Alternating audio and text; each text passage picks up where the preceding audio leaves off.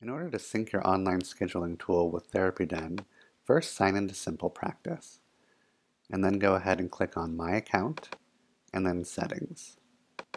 Now go to the left-hand sidebar, and scroll down and click on Booking Widget. Once there, scroll down a little bit more, and click on Copy Code. Now you'll want to sign in to TherapyDen. Once you're signed in, you'll click on My Account, and then you'll click on Practice Details.